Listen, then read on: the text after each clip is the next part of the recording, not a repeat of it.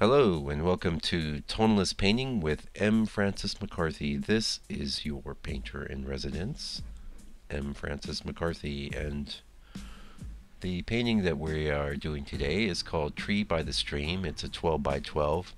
We did the study last week, and on yesterday's video for the 25 Days of Tonalism Volume 2, I'd mentioned that I would be getting in some brand new stuff, but I'd forgotten at that time that we had to do this one. So, and this is relatively new. I think I finished this back in June,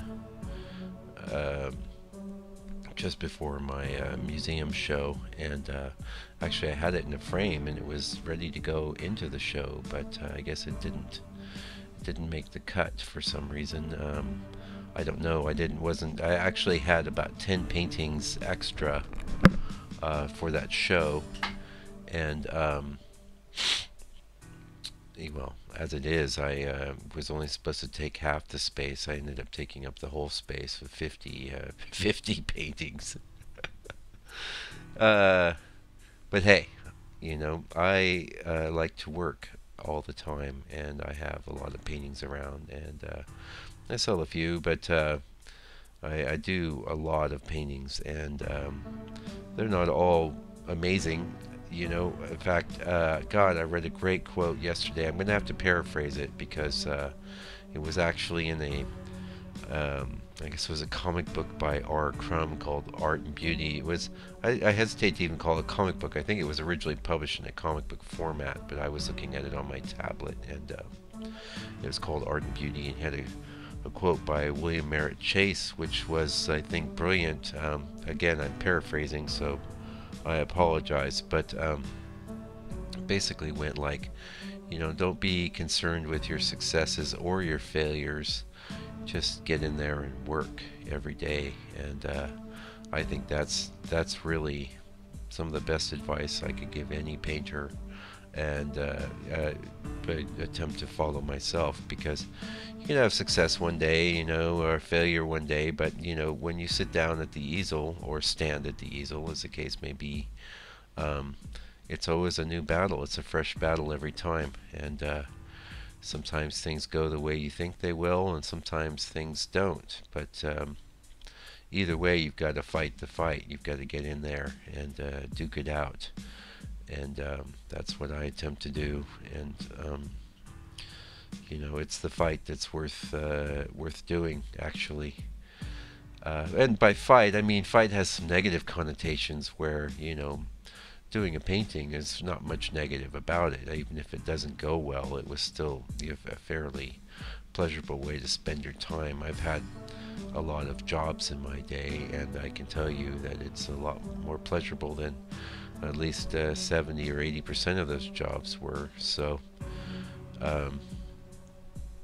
sitting down and trying to figure out how to make something look nice is a pretty good way to spend your time, I think. Anyway,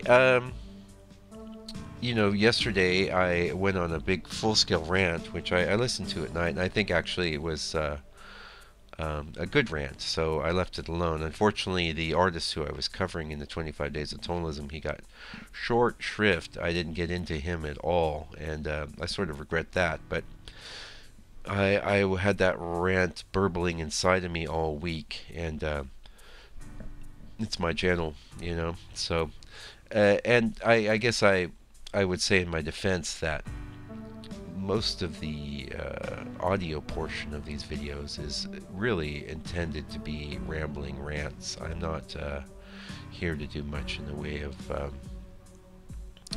cohesion. Well, it is cohesive, I think, but it initially just started as me feeling that just putting silent videos up was kind of weird, and they were a little too long to use music. I would have to repeat the track, over and over and over, so that didn't work either. So I just decided to start talking over the top, and that works for me, and it's a nice way to just get my thoughts and opinions out there to you guys. And if you don't really want to hear it, you just want to look at the paintings, then clearly all you have to do is turn off the volume and watch the painting happen. You can even put on your own music while you're doing that. Anyway, I do think it was a good rant and valuable information to some that might be interested. Anyway, how'd it go in the studio last week? That's the question you're really, really curious about.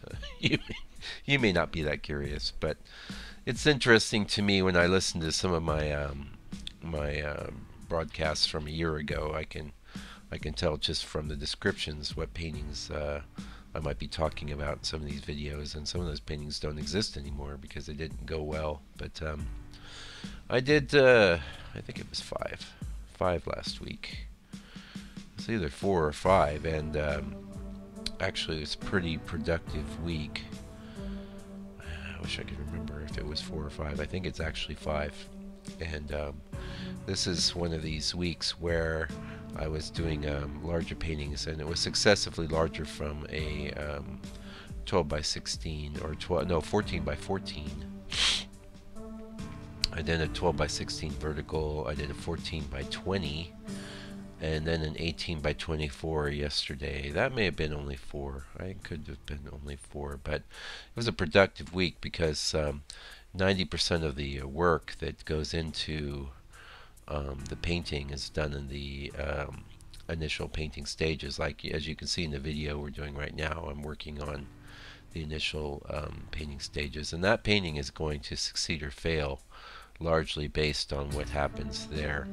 Now I can slam quite a few more hours into something after that initial color pass, but it doesn't move the needle as much as that first color pass. I might be doing some corrections. Usually there's time that the painting has to take to dry in between stages, so I've got time to sit there and look at it and think about things I can adjust. Some cases it might be softening, like the one we're looking at now. I'm going to rub some white over that background batch of trees. I already know it, that I'm going to do that even when I'm painting it now, just to throw them in the back. And that's something I play with sometimes. But getting back into last week in the studio, it went pretty well, and it was successively larger and larger paintings. Unfortunately, I had some issues with videoing my paintings where kind of a nice painting, a 14 by 14, it was a scene that I've actually put up here on YouTube as when I painted it as an 8 by 8, and I decided to paint it quite a bit larger as a 14 by 14. And the painting went real well. Unfortunately, a giant chunk of the painting is missing. I didn't get it recorded, and then that happened again with a bit of paintings here and there. So I had an epiphany last night, because I've been trying to solve this problem for a while, thinking like maybe I'll set an alarm to go off every 15 minutes. When I tried that got really annoying really quick. 15 minutes is nothing in painting time, and a half hour is too big a chunk to miss. But it occurred to me that most of my problems are happening when I turn off the camera and forget to turn it on. So sometimes it gets kicked or something. That's unfortunate too, but that happens far less than me just forgetting to hit on. Sometimes I'll pause it and I'm thinking, well, I'm going to mix a bunch of colors here, or I need something on my palette, and I'll take a break and address that. Like, for example, I mix 2 different types of white together to get my white that I have my palette. That's titanium white and lead white. And yeah, it doesn't happen very often, but it's happened that I turn off the camera to do this and then forget to turn it back on. I just jump in and start painting, and it's not the end of the world, because let's face it, it's not about the videos at the end of the day, it's about the actual painting. So I am not confusing that score, but I am very consistent. I like to have this since I started recording, 3 years ago. I just like to have it recorded. I think it's it's awesome, and it's awesome because technology allows me to keep a record of the steps that went into a painting, which, believe me, I'm not that attached to that. I I'll talk about that in a second if I actually have time. About technique. That was another interesting quote in that book I was reading. But it's just great to have a record of it, and it's great to have something I can share with you guys. So, getting into that quote about the technique, I don't remember what artist it was, but he was a good one. And what he was, again, I'm paraphrasing horribly. I'm paraphrasing an artist I can't even name right now. So, but the idea is solid, and I can communicate that, at least in my own words. And it was that you can either arrive at technique through a great struggle to get your aims accomplished in a painting, or you can become a slave to technique and therefore become what's known as a stylist.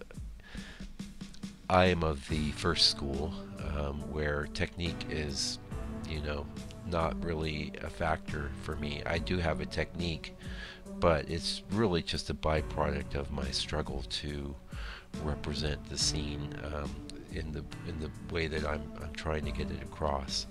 And for that reason, I'm not a slave to technique. I don't really even see how I have much of a technique, although I clearly do.